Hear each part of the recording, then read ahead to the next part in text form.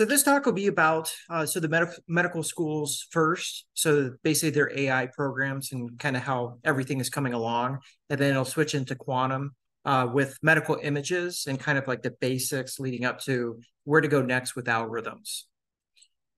So it's good to see everybody on. Hello, everybody. My name is Kevin Kawchak. I'm the founder CEO of Chemical Q Device. This is discussion 118, Thursday, January 18th, 2024 for quantum machine learning algorithms for medical school research.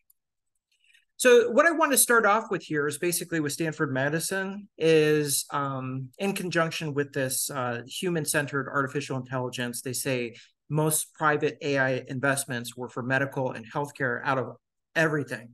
So in specific for private investments, and you'll see in this chart in the upper right-hand corner with the US, these are in billions of dollars, a little bit less for 2022 than for 2021. So you'll see, US and private investments ahead of China, and that's Europe and UK as well there too. And then, so basically they have, and they're likely doing a lot more than just what's shown on the screen. So there's an AI model that identified patients with clinical deterioration. And this was done to get a 20% reduction in the clinical deterioration events. And there was a survey of almost 97% of the nursing staff felt that the AI workflow was adding to patient care of the approximately 57% of those attendees, which is good. And most of you know, so when we're talking about generative AI, this includes Chat GPT. So it's generative pre-trained models. They asked it, so these Cleveland Clinic and Stanford researchers asked ChatGPT 25 different questions on heart disease prevention, and ChatGPT answered it correctly with 21 of 25. So, the goal with all this is moving towards, the data sets just being strictly medical. And there was a talk by a prior FDA commissioner with this too, basically saying that they want to switch to large language models, have, at the bare minimum, pre-screen calls, patients calling in to get most effective, placing of where they actually should go. And then this next one, so if you don't know much about Berkeley, they do a lot of innovative stuff. So in 2021, Project Jupiter, so I know most of you that code here have used a Jupyter Lab or Jupyter Notebook.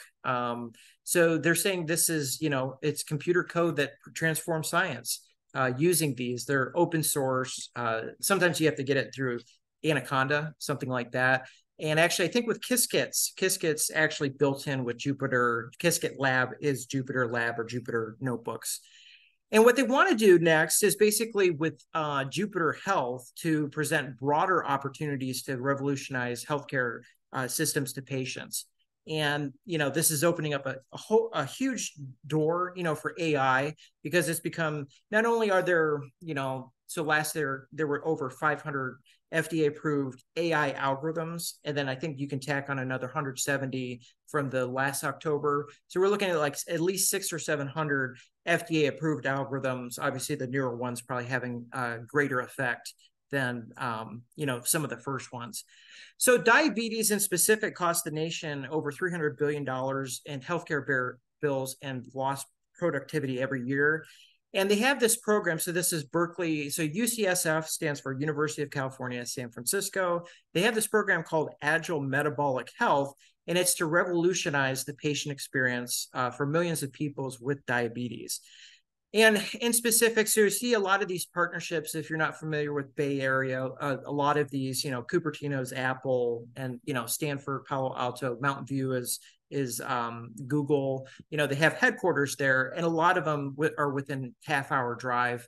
So say if you were to go from San Jose, which is basically Silicon Valley at the south of the Bay, to Berkeley, that's within an hour too. So it's all these big cities with, they're all working more or less like in their niches. You're not going to find that everybody does everything. This is from Stanford to Berkeley to, UCSF.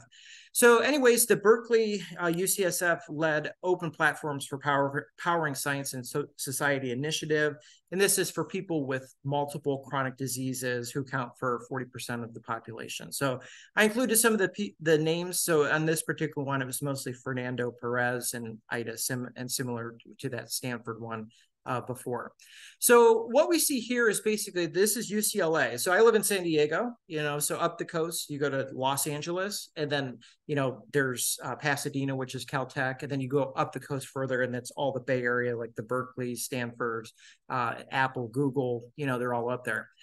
So with this specific one, it's actually, it seems like a bigger study with AI, 83,000 surgical outcomes to advance training AI algorithms with nearly 60,000 patients, so it's, AI is no longer a new thing or one of those things that, people would research and, there was some speculation to it. It's like I said, especially with FDA approvals, that it's being used in healthcare extensively. And then in November 2023, AI model to predict survival outcomes for patients with cancer. So this is carcinomas, gliomas, or brain tumors, those types of things. And epigenetics, which is methylation of the DNA, these gene expression levels used to train and test AI models. So there's there's always going to be, safety checks of using AI. What is the degree of the black boxness of what you're using in these specific things? And I thought a cool quote with this is, it says, our research helps provide a roadmap for similar AI models that can be generated through publicly available lists of prognostic epigenetic factors, i.e. not just theirs. So, this is an interesting one. So if you've tuned into this channel before, it's all about applying quantum machine learning into medical applications, and Chemical Q Device is not the only company that does this.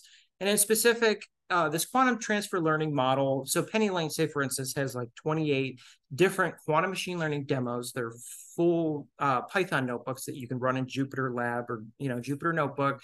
And the quantum transfer learning model is interesting because it runs both a deep learning neural network and your specific trainable quantum circuit.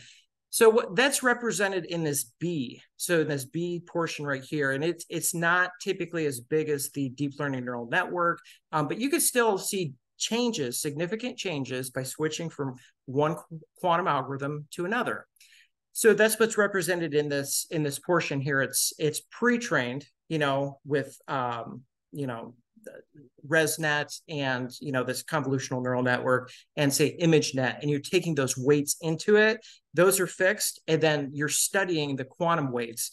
So in other words, these parameters that get fine-tuned, and these are in the form of qubit rotations. Okay, and so we'll get to that. As far as what is a quantum bit, what is a rotation, what's a phase, these types of things to use in medical. So in specific, so there's a ton of these up on GitHub. So I've seen them for, for BERT, which is more for text, and then a ton for images. And I took it pretty far going, from a standard binary, set of brain tumor or not, all the way up to 10 and 44 classes, with the 10 having some very interesting results. And the way this one ran is, you want to be aware of this is, there's specific ratios that work best based on the model. So this particular model, you want twice as many qubits as number of classes of images. And it's not that hard, but you do have to understand the notebooks of what numbers to change in order to make the greatest effects. Now, you can get by with running embeddings, and you could do full variational algorithms as well with these. And, you don't necessarily have to train parameters. They're used to try to access these lower losses. And one of the studies that was done is basically to do some with ResNet, and then basically 3 with ResNet, and then 1 with the Vision Transformer, which is a transformer. And I'll have some results on this further, but it basically goes to show is that, the way that these are coded is that it's a very practical thing. There are some issues with GPU usage with PyTorch and TensorFlow currently. You can use, say, for instance, NumPy. A lot of times you can find neural networks on there, run NumPy, get full GPU acceleration across quantum plus classical algorithms. So here's an example. So I really like this diagram, and this is from Shawar et al. And they were using Alzheimer's brain MRIs. And basically you have your input and it goes into, like I said, it goes into this classical deep learning, which is the parameters were learned from a pre-trained network, and then it goes into this quantum variational circuit. So we read circuits left to right. So, and we read qubits starting at 0. So for instance, Q0, Q1, Q2, Q3, that's a 4-qubit circuit. The C4 represents the number of classical bits, which you need a classical bit per qubit to measure. So those are the measurements on the right there. So typically you're going to come in with some type of elements, so if it's the elements coming off of the, the deep learning, to set initial states, I don't think that you would want to set initial states 0 ket the whole time, because you want fluctuations. You want to see the actual pixels, represented after dimension reduction in the circuit like that. So here's a standard embedding. So this Hadamard RY with a fixed angle. So when you see pi over 2, it's going to be, this is embedding. So it takes the inputs. So traditionally in images, like I said, like you have a specific, pixel, and a lot of times a pixel goes to a qubit. And sometimes, it's a little bit different, but some models are like that. Was there a question regarding to this slide? Yes, so I was just looking at your quantum circuit. So what is this RY gate? Is it like rotation about only one of the axes by weight? Yeah, so it's a fixed gate. So X, Y, and Z are 180 degrees about those respective axes. And then an RY, RX, RZ can either be an embedding gate, which has a fixed angle. So for instance, all of these, there's 4 qubits, so if this isn't a GPU, they're simulated. So you have each of those 4, and then each of those, these are times. So they're all going to be at a certain state. They're all going to see the Hadamard gate, and then they're all going to see this RY at pi over 2, and then it's going to turn the qubit at pi over 2 rotations. I see. Okay. Yeah, and I'll get to some more of these. And basically, there's, when you have trainable, i.e., what makes quantum machine learning is that those angles, instead of being pi over 2, are now set to specific rotations. And phase and rotation, they both mean the same thing. So keep that in mind. Now, a lot of these with classification, I haven't seen too much results. It's mostly been embeddings, so it's embedding with quantum, gates, and then also trainable gates. Like, so you have RY embeddings, and then you have RY trainable gates as well. And then these are entangling gates here too. So these are called CNOTs, and basically they commute. So you have qubit 0 to qubit 1. These are, essentially entangled. So that's what we mean by quantum entanglement, is when you have a gate such as a CNOT gate, and there's many other ones that do that too. And then, like I said before, so you're going to have you're going to measure on poly Z, for these, and then the output is either going to be 0s and 1s, so this is done in an iterative fashion in order to, turn it starts off classical image, it turns into quantum states here, meaning that the qubit has a specific angle at a specific time, and then it gets measured, and that these 0, 1, 2, 3s for classical, they turn back into binary of your qubits. And so you have 0, 1, 0, 1, or 0, 1 for each specific one. So there's many times that it goes through. So you can see there's a specific quantum device that runs this. This is typically, you have GPU, you have CPUs. You can, I haven't had too much success with TPUs, but basically it's the only way to use quantum machine learning these days for many, many years, probably over 5 years, is to actually take the benefits of the quantum algorithms, but work with it seamlessly in today's, machine learning frameworks. So anyways, the end result is you get an answer. So these are 2 classes. So you see that they're using 4 qubits to 2 classes I mentioned before. And your answer is going to be demented, non-demented. So this is dementia. This is Alzheimer's, similar to Parkinson's. Now, I mentioned this before, and I think this one is actually the convolutional neural network, which is also a Penny Lane demo, but it's an example. So each of these pixels gets rotated in the angle embedding part of this. And it's not weights because, trainable weights, because those change over time. It's the actual data that gets encoded from this classical to in order to get it into a quantum state to do all this other stuff, and then it's measured, turns back into zeros and ones, and this goes on. So the whole goal with this is to find the most efficient architectures. In specific, you want to try to work with quantum algorithms that can't be dequantized, meaning that they can only be represented using, penny lane or Qiskit, and you can't break them down any which way into a traditional algorithm, right? So that's what we mean by we want to keep the quantum benefit as much as we can by using specific algorithms that just, can never be touched traditionally, without using quantum mechanics and quantum physics. So this is the Qiskit. So these are some of the gates that you can use. So this is taken from Composer, and you could build these circuits. You can't do trainable parameters, those types of things. But if you just want to do it for a paper, and then just you can specify these are embedding gates or these are trainable gates, that's something that you could do. Now, this is the core essence of quantum machine learning, and is to have these qubits. And say each qubit, it starts off at there's 0 degrees radian or turn with that.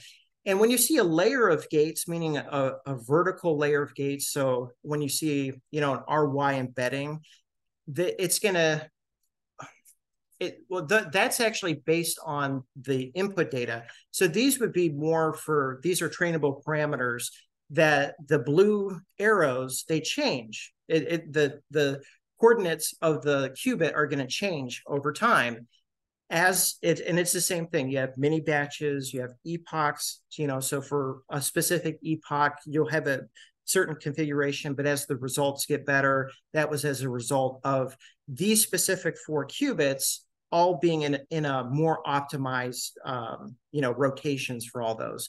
And we call this the block sphere. So the block sphere has, theta and psi here.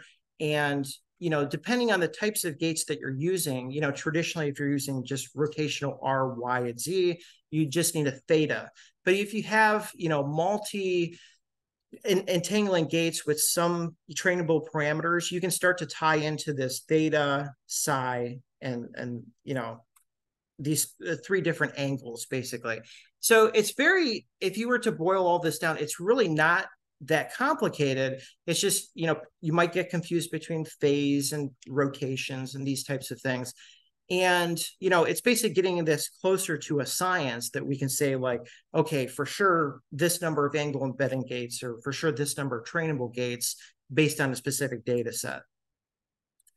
So where we see this in literature is all over, so there's been so many different studies between COVID, arthritis, Alzheimer's, Parkinson's, brain tumors, and you could go through these. And like I said, the most common one used is quantum transfer learning and a variational quantum circuit, meaning it's a quantum algorithm, and then the parameters on it train, so machine learning, that type of thing.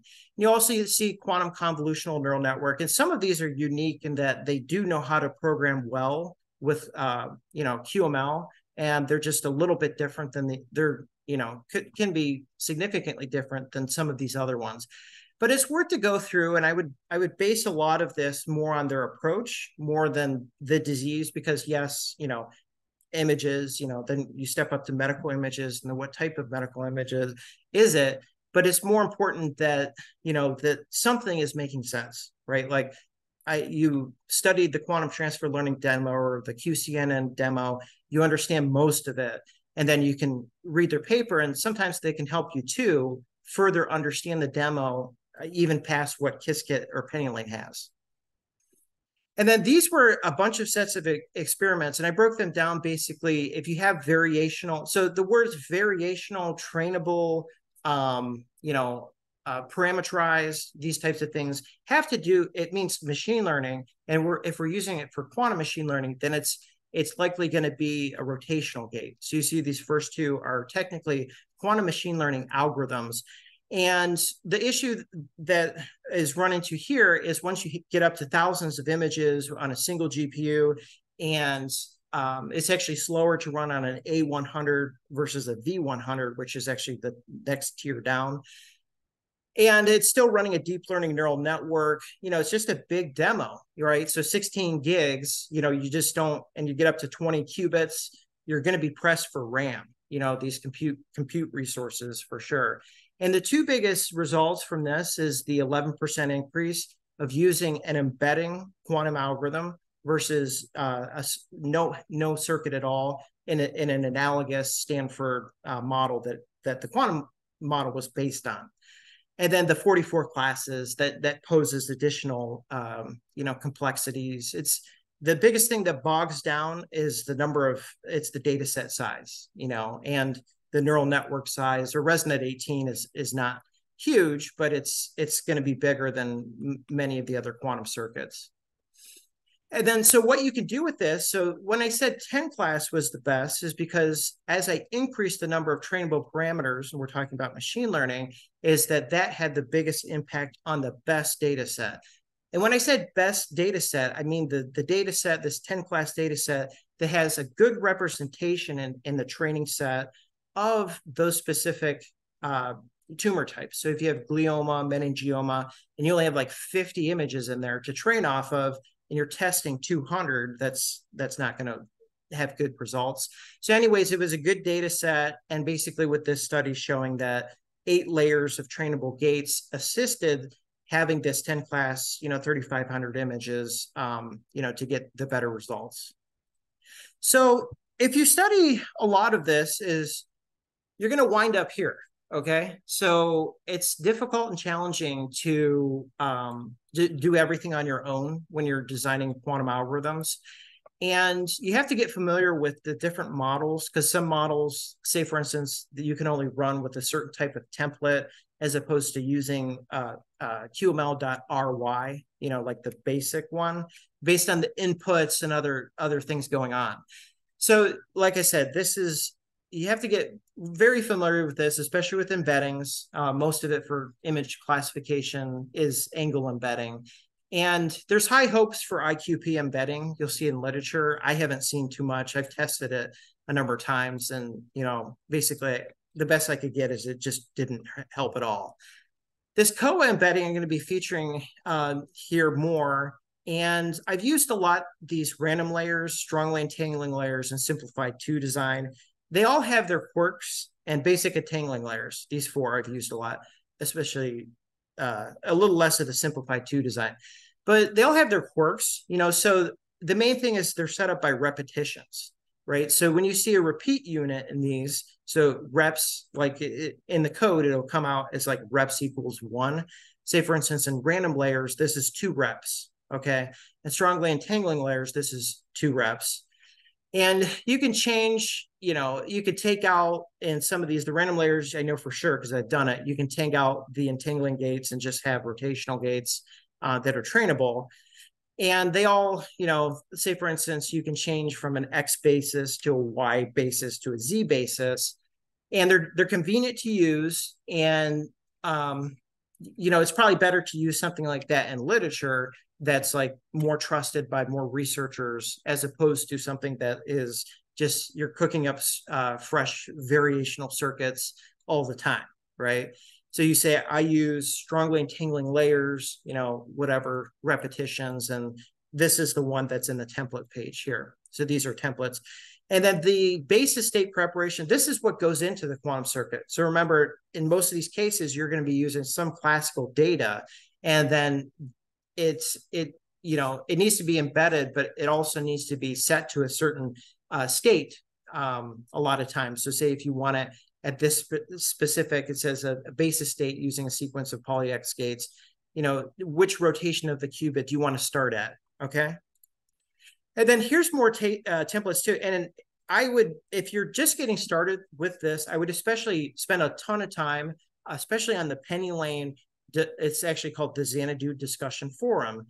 And, there's issues with Motten state preparation that I've seen on it. And Qutris state preparation is for Qutris. They actually did a post on this. This is like a qubit alternative, but we can go as high as we want with simulators with, QDITs basically. And here we go, arbitrary state preparation. You could set, you could set it how you want. So this is all fine and dandy until it doesn't work. And then you have to go to the discussion forums. So it's going to take some time because you have to get familiar and you have to get some wins in. So basically like, okay, find a demo that works, work with it, modify it, show that you know what it's doing. And, it just takes time, right? Because there's different quirks as far as, like I said, the PyTorch, TensorFlow isn't advertised that it doesn't work with GPUs, but that's the case. So if you want to do something cool, you kind of have to use NumPy. And you can find NumPy neural networks, on GitHub, these types of things. So matrix product state and tree tensor networks, these are kind of like a lot of people in industry are pinning their hopes on using these with GPUs because although they're approximate, so they're not state vectors, they're approximate solutions, you can scale well with these. And NVIDIA, and I'll show you too, is scaled with, hundreds, if not thousands of qubits. And I don't believe that's a full quantum machine learning workflow with images, a bunch of medical data, but it's possible to do. And these are other familiar algorithms. So quantum phase estimation finds the angles of the quantum state transformation eigenvalues. And you could just see yourself like, you're a programmer, you've done this in deep learning, or, you're doing it well with quantum Monte Carlo. You hear about a lot. So these are templates and they can a lot of times be modified. So it's not always like you just can only use a quantum Monte Carlo. Same thing, quantum Fourier transform. These likely have a lot of knobs to turn. Quantum singular value transform. This one too, you'll hear about. And Hilbert-Schmidt, you'll hear about too. So here's Qiskit, and Qiskit, this is the heart of it. If you're, I get questions in my inbox like, what exactly should we do? And obviously the answer is quantum machine learning because that's what I do. But it's for a reason. It's just because like people just like they'll hunker down and they'll just run experiments all night, or late into the night, these types of things. And if you want to program, you have to get familiar with what's out there. So these are all feature maps, meaning they're embeddings, these first three. And then you get into Grover operator, which you hear about a lot. And this is, thought to be like, a key algorithm, amplifies that amplitude of the solution state, suppresses amplitudes of non-solution states for that specific one. And then, so you get the Poly 2 design efficiently represents pairwise correlations. And then phase oracle modifies the phase of certain quantum states. So again, like this isn't meant to be rocket science, and I don't think it's at that level. But like you have to understand the basics. Basically, you have to convert classical data into some form of rotation. If it's the inputs themselves that are going into the embedding layer in the quantum circuit, these quantum states, or the angles get turned over time, i.e. quantum machine learning. And then here's the IQP circuit. There's no difference between what's in color, what's in not. Just some of the Qiskit pages are in color and some are not. And, so like the penny lane ones, they're highly adjustable. And there's a lot of support behind Qiskit as far as running these algorithms. And I know people that, have gone through schools, these types of things. And I've used efficient SU2. So these particular ones, some of these are going to be, controlled knots are typically not trainable, but the Y gates is probably going to be, actually the RX theta, when you see thetas, those are typically trainable. And when you see in literature a lot, you'll either see lowercase x, and that's more inputs, that's more embedding. And then theta is the trainable parameter, i.e. quantum machine learning that gets updated over time. Embeddings are very, very important. If you don't have a good quantum embedding, the trainable algorithm is not going to do well, no matter how, you adjust things. So Qiskit, you're working with Z feature map, ZZ feature map, these types of things. Real amplitudes I've used a lot, and I'll change repetitions, and sometimes you just got to go with whatever works. If you're looking to get top accuracy, increase the repetition, decrease the repetition, double the circuit size, half the circuit size, you have to experiment with it a lot of times. And these other ones, here's the COA here as well, the COA onsets, and I'm going to be going over those as well there too. Now, here's the issue is basically in quantum machine learning, which CPUs and GPUs is you have the limitations of classical processing, but there's three techniques: circuit cutting, which Penny Lane uses. And I'm pretty sure Qiskit used it too. Tensor networks, which I mentioned before, and neural networks. I just ran a slew of these parallel quantum algorithms to get the higher efficiency with more parallel algorithms, i.e. faster to ideal solution. And what happens is basically you get more and more qubits, and then this n goes higher and higher. So if it's qubits, it's very similar to what happens classically. So we're effectively taking the best parts of running quantum algorithms, but with GPUs, and we can't get rid of this issue. However, with the other three that are addressing it, it makes it it looks pretty bright, especially with a lot of these. Now, tensor networks. Now, if you get started in anything that's like GPU based in quantum machine learning or quantum computing, NVIDIA has done a lot of experiments. So they got up to 1,600 qubits. And I actually was watching a video and they said they got up to tens of thousands of qubits. And these, I don't believe, are quantum machine learning workflows, but more proof of concepts that for a given number of GPUs, as you can get up to these qubits. And these are typically done with tensor networks. So I've seen some literature with it, and it was a classification problem with BMW, this Max Planck Institute, and they said the results weren't awesome. The other thing is it's an approximate solution, so it's not an exact state vector algorithm like what you would write in a Qiskit composer or many of the Penny Lane circuits. That there's these TTNs and the MPSs, those are the two main ones that you'll find. You have to use them in a certain way. And, Sandbox AQ, I have quotes in previous discussions. They basically say, we're just going to use GPUs with quantum algorithms. We don't need anything else. So Sandbox AQ is saying 32 of these NVIDIA H100s, which will probably get upgraded to H200s, I think in February, something like that. First quarter, NVIDIA has new GPUs coming out to solve a lot of these challenging problems. And you kind of get, as a smaller researcher, you have high hopes because a lot of these bigger projects, they'll just do these huge, proof of concepts. We can do COA algorithm, 129 qubits. That's the experiment. And we don't hear too much more than that. But there's so much research to do. And if you're just getting started, I would recommend benchmarking devices because that'll get you in the swing of things, i.e. finding out how fast each particular device is that you can use, which ones work, which ones don't work. And then you can move on to parameter studies. And then you want to start increasing the types of comparisons. So you're not just doing a comparison within itself, you're doing comparisons to other studies and what other people have done too.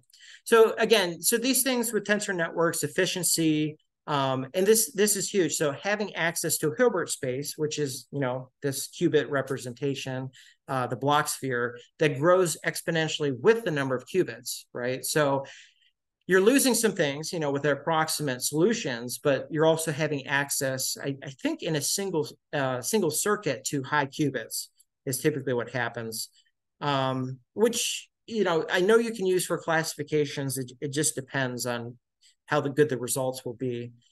So a lot of these things you'll see scaling exponentially. And then I've been focusing on these parallel quantum circuits because they are exact solutions, quantum state vectors. And then in specific, on the left one is a 10 qubit circuit. And just using two of those, I had a 20% increase in training loss efficiency and about 15% validation loss. In the middle one, this 4 qubit one compared to a 16 qubit circuit, actually got a lower loss, runtime, and especially RAM.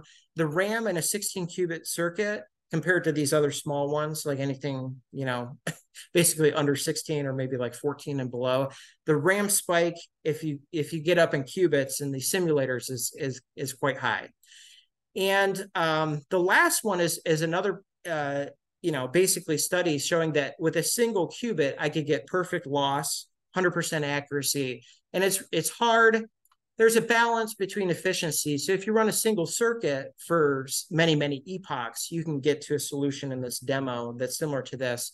But a lot of times, especially for a double quantum circuit in parallel, meaning two quantum circuits in parallel, the efficiency is better to run in parallel than to run more epochs. So the processing is more based on being focused on the algorithm as opposed to the whole quantum machine learning workflow. So these are promising. Now, are there any questions at this point?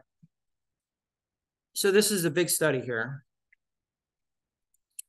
And so this is basically Xanadu. So for those that don't know, so Xanadu owns PennyLane.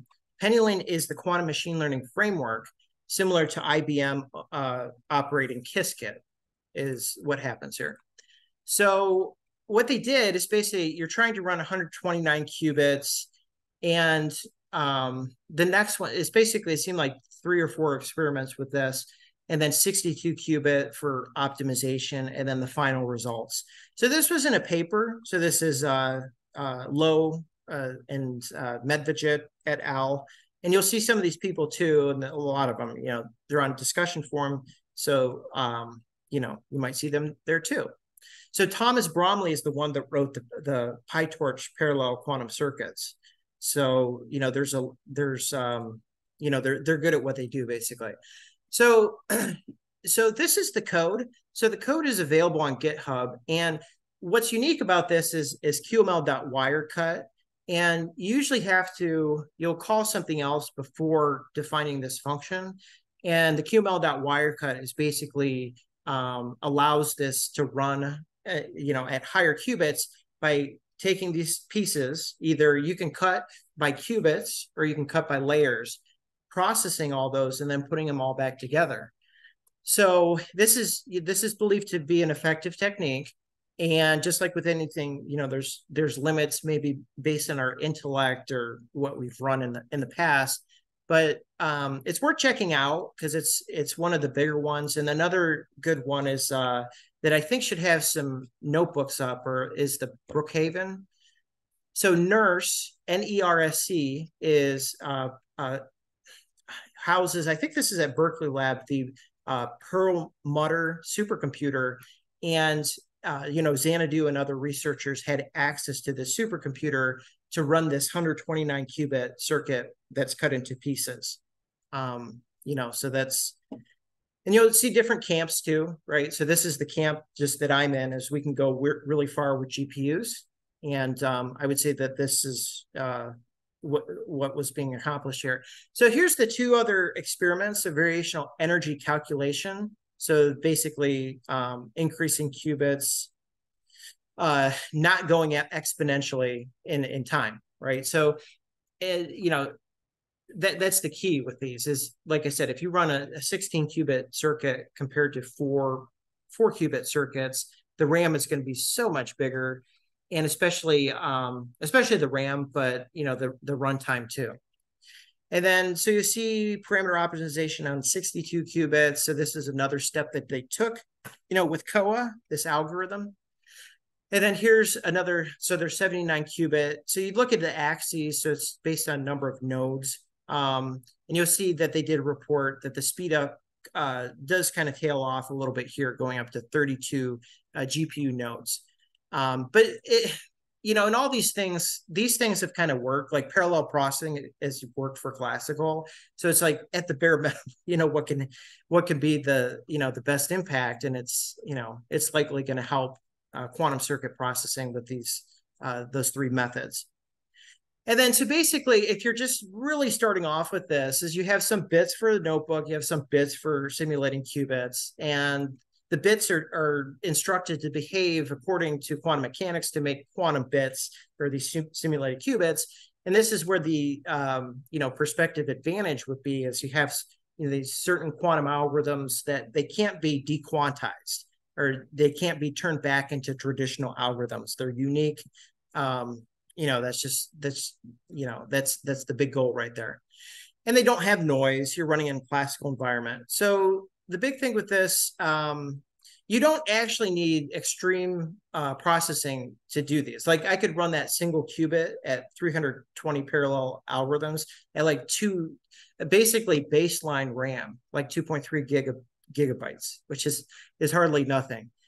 And a lot of that's other processes in the notebooks. So the key thing with this is everything's analogous to classical. And in fact, if you lined up the nodes on like a neural network, you never heard of wide neural networks, right? They're always deep because there's issues with inputs like regular deep learning is you typically have a bunch of layers, right? So this specific layer has these whatever nodes, but you're not going wide. So you're not going like increasing the input size, drastically. And it's the same thing of doing this, running quantum algorithms and classical processing. And basically, so the thing to focus up here is I made this little diagram is you have a cost of converting classical data into quantum states. And this is seen in embedding. And then you also have some costs. I don't think it's nearly as much, but measurements. So once the quantum states, whatever you want to do with them, embed, train, you have to measure them or turn them back into bits. So those are downs. And the upside with this is basically quantum mechanics, compute benefits that are, make sense, right? So you're not spending all the cost on, the embedding and then, the performance. So I really think it'll come down to the specific quantum algorithms that have the best, better performance than traditional methods and can't be dequantized.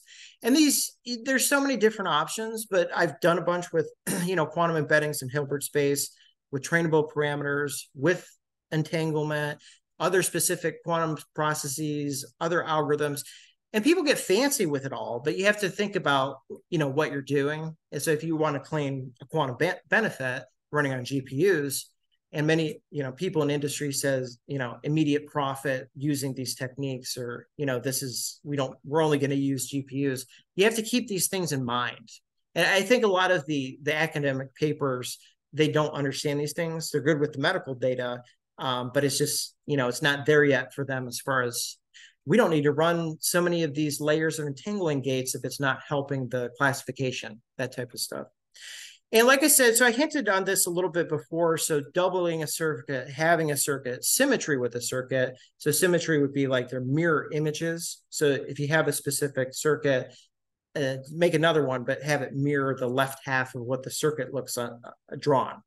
And you could do qubit adjustments, these types of things, adding, removing layers. It is good to experiment. So the last part here is visualizing quantum circuits could be its own subsection of quantum computing. And I think a lot of other people get tripped up with it because sometimes you have to put it into very simple terms as opposed to using templates and these types of things.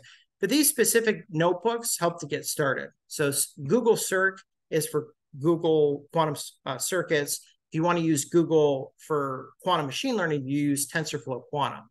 Qiskit, you can do both, and PennyLane in specific, you could do a lot with quantum machine learning. And then, so these is basically, you can also analyze too. So in specific, so Circ, you have to get into these moments and these types of things. But anyways, you can get some stats on it.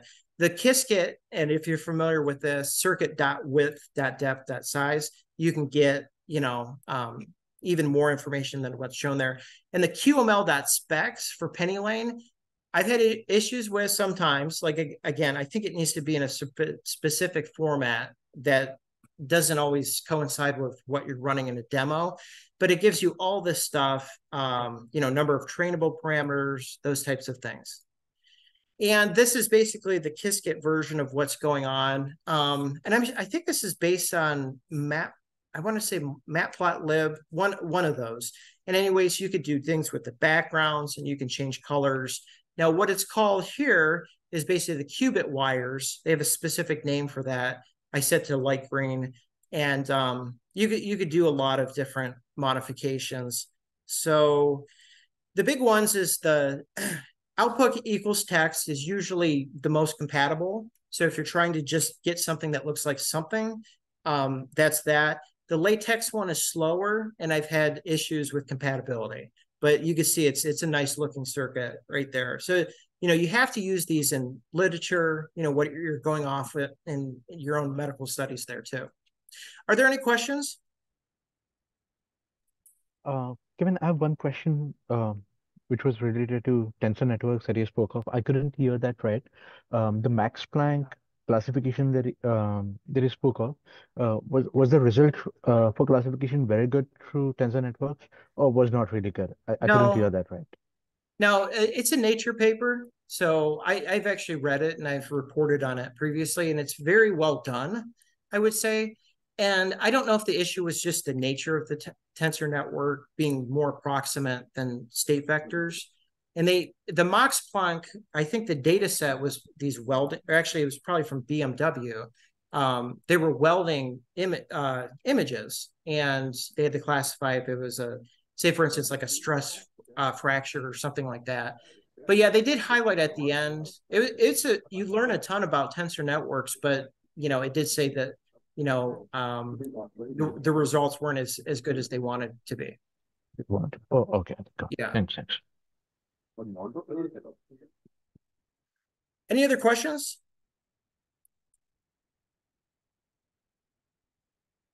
Any questions regarding any specific slides?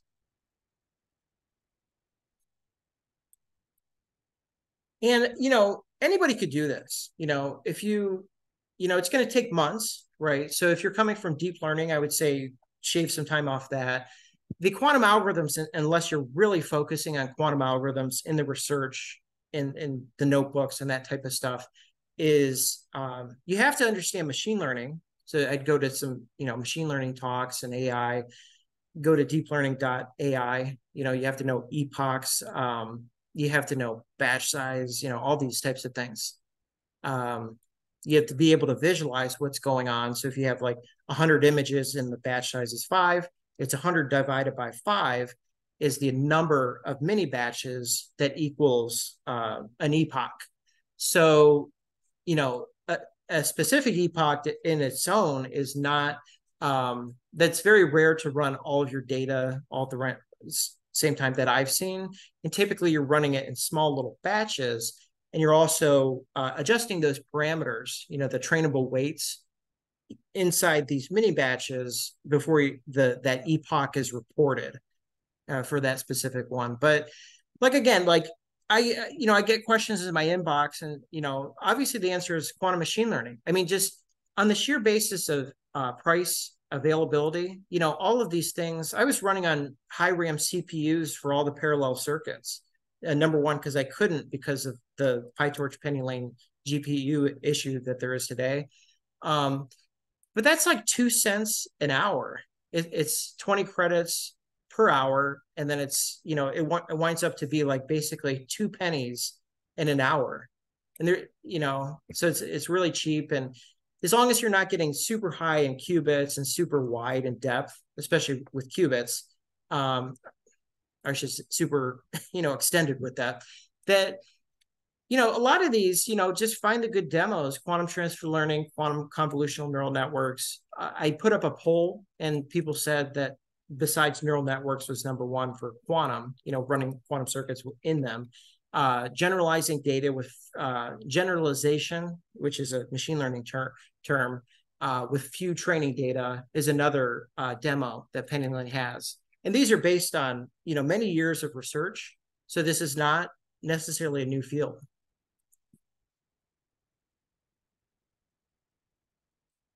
Any other questions? I saw some people kind of hop on here.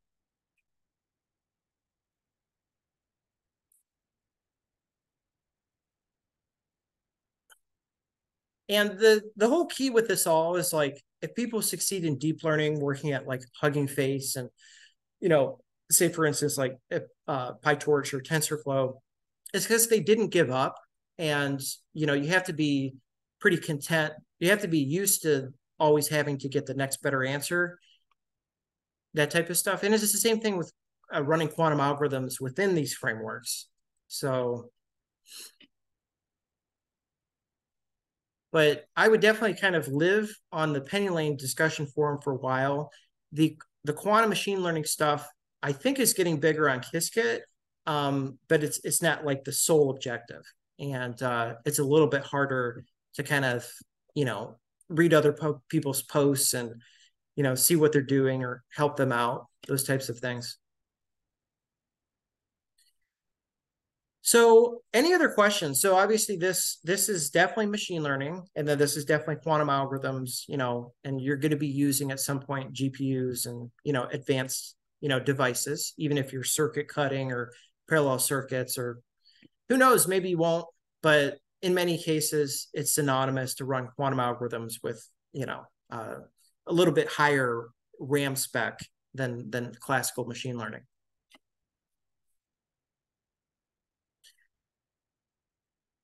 And I'd be interested, as far as everybody's research there too, with QML and, what's giving you an issue? Is it the algorithms? Is it the notebooks? Are you good with deep learning, machine learning? Have you run, many other types of ML models?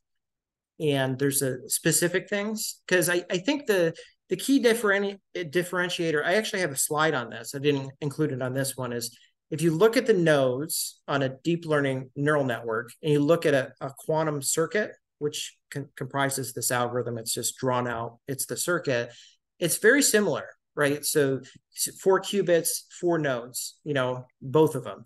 And then they're both going to have issues going wide, so more and more nodes. And again, it's not called wide neural networks. They're called deep neural networks. And it's the same thing that you could do with quantum algorithms, is you can go, pretty deep with the number of, embeddings or layers, or the number of trainable layers there too.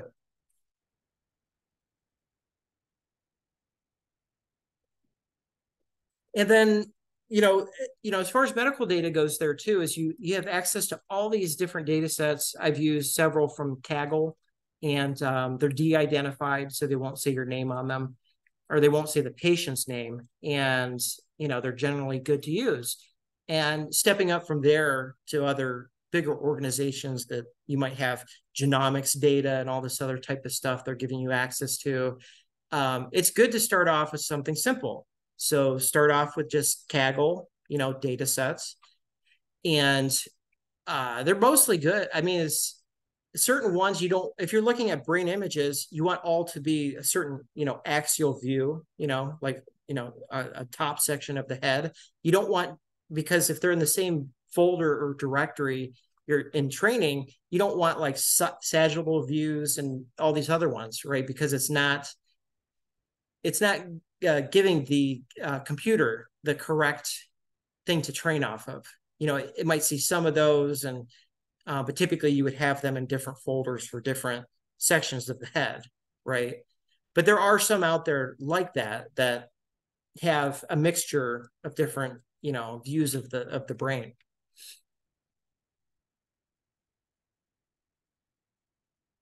And, as far as running these with a quantum transfer learning model, the 2 big issues, or 3, is going to be the data set size. So number of images. If you get into thousands of images, the base one is only 400, right? So it's going to take some time if you're using a GPU that's meant for the deep learning part. And, the other parts is the quantum circuit. If you get too big with it, especially if you get like 20 qubits, you can't do much on the trainable end of things, given that. But the question that was asked before, tensor networks, people really want to use them. They're, thought to be very scalable. And I would say, yeah, I mean, it's just like the thing that gets left out in all this is anybody can run these experiments if you have some practice. And your data, like your tables and all these charts, have a lot of impact, especially if you keep doing them, as opposed to like a single big study they just ran off the cuff at a supercomputer.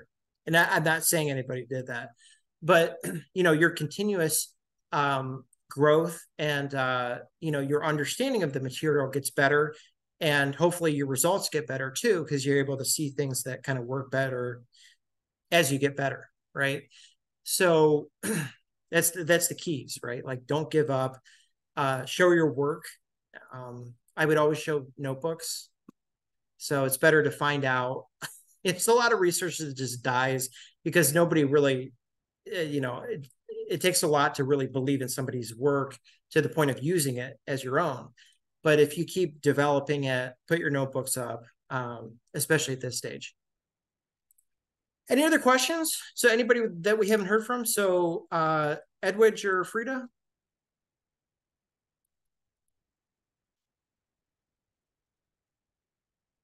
And then if not, Caval or Diego?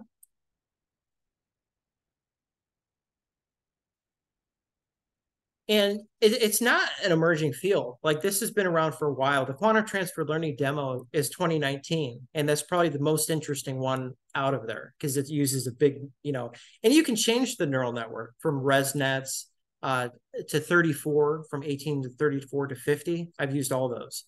You just have to change. It's one other part in the notebook. It'll be like, if it starts off if you search that notebook, it says 512. That's for the ResNet 18. If it says, I think it's 2048 is most of the other ones. Like the ResNet 34, there'll be a thing in the notebook and you have to change that value to that. And you also have to change classes. So if you're giving it a certain number of directories, you have to change that too. And I have the notebooks up. So if you run that demo, but yeah, it's not an emerging field at all. It just with Sandbox, with all this stuff, and Terra Quantum AG, and I think they're Switzerland, they said that they can experience immediate financial impact using, GPUs with quantum algorithms. So, Google Bard, they say they're using QML. There's a lot of, so Sandbox AQ with Sanofi or AstraZeneca for biotech.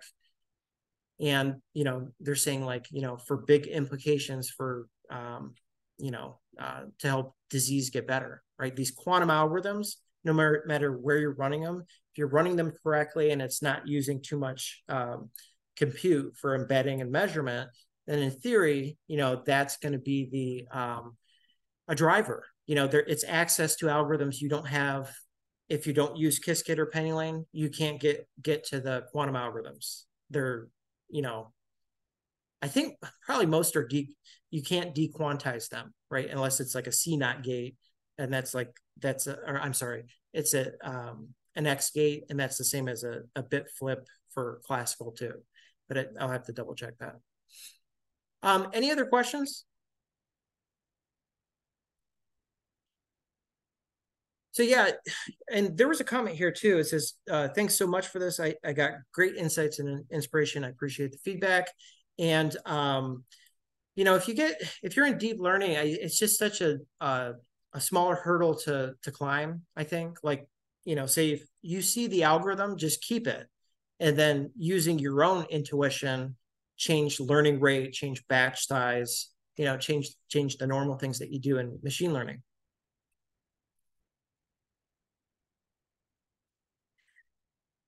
But yeah, it's all, as far as I put up a survey this week, and that number one was neural networks using in specific quantum circuits inside torch.nn.module. That's the main thing to get into neural networks.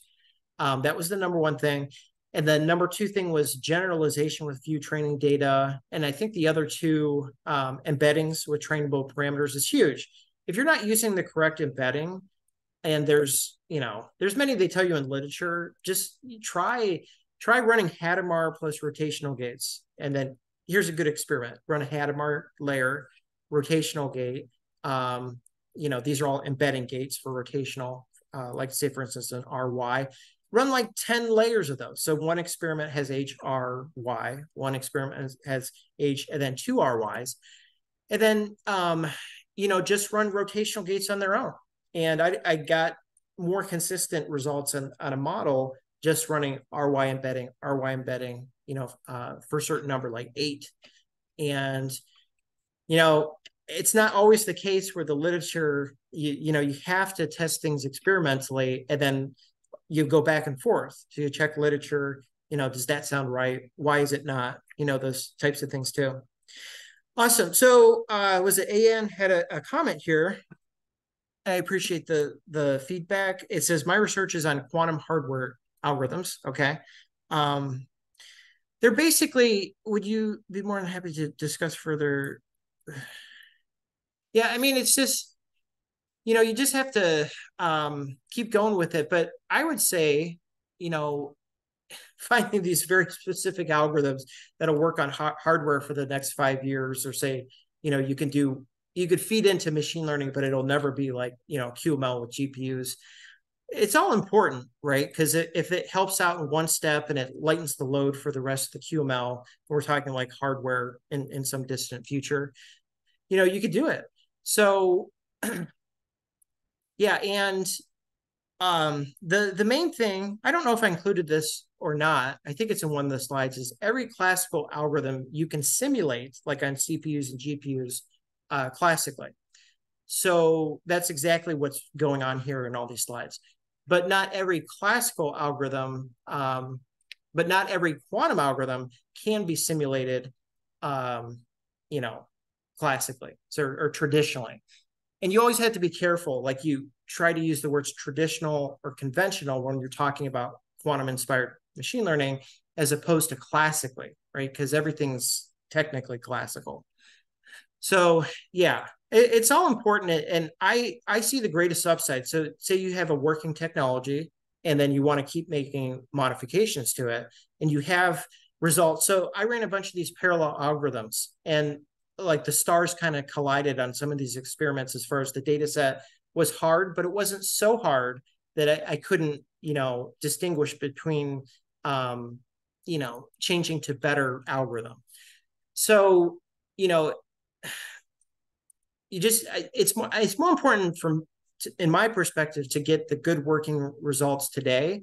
And say, for instance, if hardware comes around in 5 years and then, you could run a leg of the QML, workflow on the quantum hardware, all of the works you've already done with quantum algorithms have been done on GPUs and CPUs. So that's where I'm at. And I'm under the conviction that it'll go very far with GPUs. And even if you're, like in your case, if you're using it for different purposes, you're studying it to that point. And I'm sure you do use simulators all the time in order for it to fit in the future.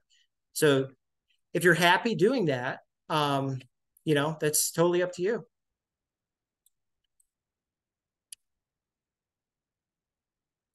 Yeah. So yeah, it's a very broad field too. And you'll see this. And because there's classification for images, which is probably one of the biggest cases out there in academic literature with medical data, it's huge. And there was a question about the tensor networks. And if you have any questions about circuit cutting or, running algorithms in neural networks or parallel, you can ask that too.